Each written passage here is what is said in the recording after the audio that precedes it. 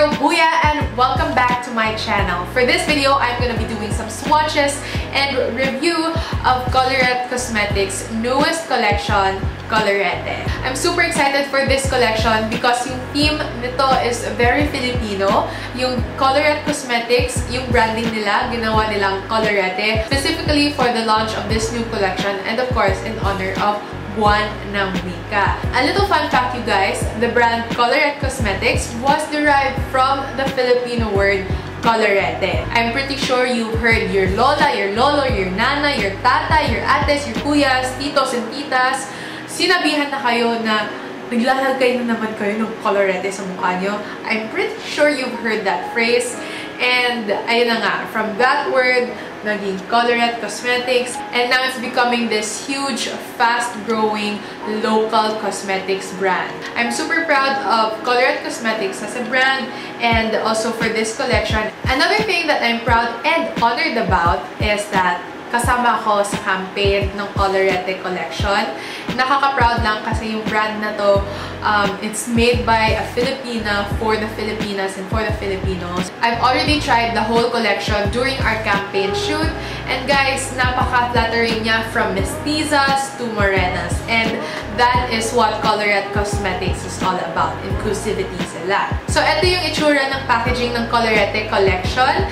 And inside this box contains 3 lippies. So, eto siya, guys. So, in this box, you'll get 3 lippies of different formulas. One is Supramatte in the shade Gigil. The second one is Dualitint in the shade Kilig. And the last one is a Colourglaze in the shade Lambing. I'm actually wearing it right now and I'm really enjoying it because I'm not usually a gloss person.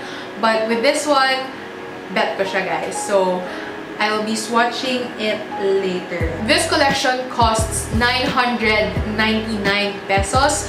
Napakasulit niya kasi tatlong products na in one kit makukuha nyo of different formulas. And mind you guys, this is limited edition lang. Kolorete will only be selling 1,000 units of this. So if wala na, wala na. I highly encourage you guys to get this now. Go to Lazada. Add to cart nyo na, tapos bilhin nyo na agad kasi you don't wanna miss out on this one. Hindi na siya babalik ever.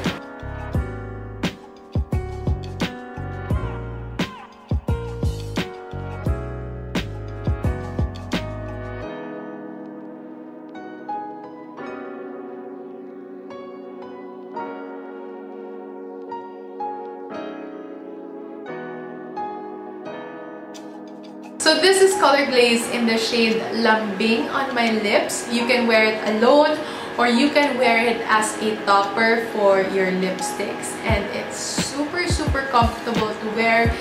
And most importantly, it's not mabigat.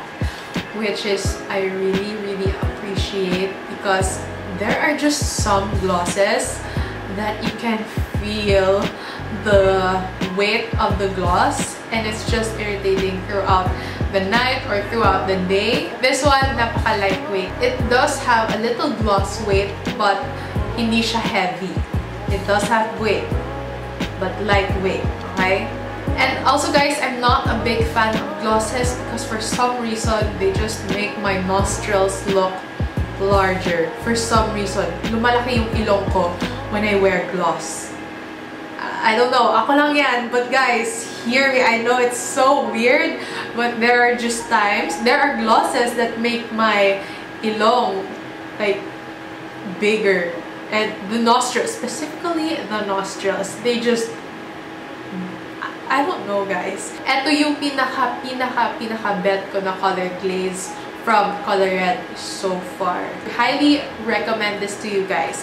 Hindi lumaki yung nostrils ko dito. When I look at the viewfinder, my nostrils are fine. They don't look huge. I don't know. Sorry guys, it's so weird, but I have that thing with my nose and glosses. It's connected. So this gloss is a very special gloss because in sync sila ng ilong ko. Approve siya ng ilong ko.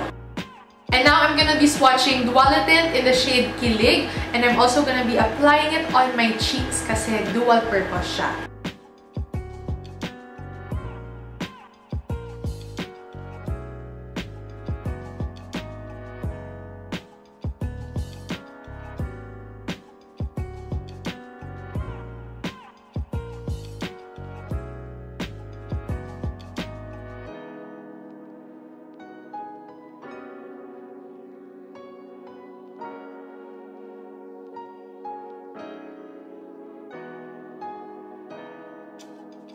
Napakaganda niya, napaka-rich ng color. It really does remind me of Coco, but yung Coco medyo matte siya on the lips.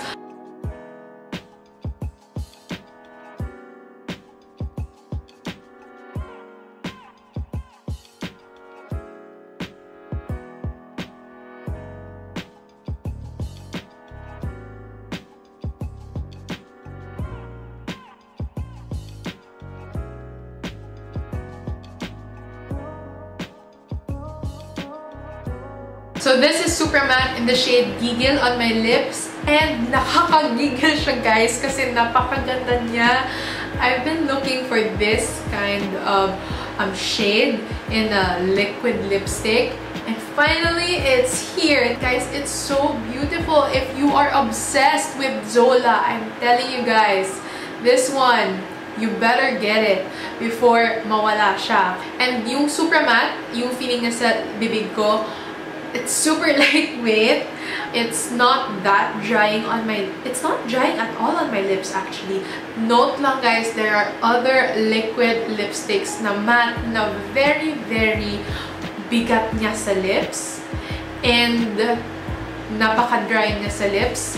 And you'll know na nagda-dry siya sa lips kasi when you stretch it, that's when it comes back sa natural form ng lips, nagla-line siya. But dito, yung Supramattes, when you do it like that, you do a lot of lip movements, walang lines na nag-show up sa lips ninyo.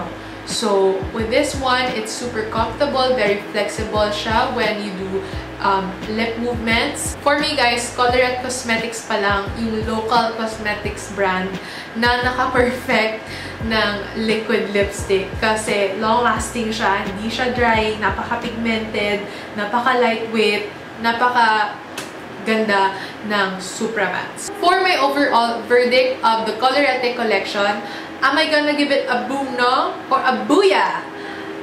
Of course guys, I have to give it a booyah! Ayan guys, booyah siya. Approved na approved because I love every single one of it.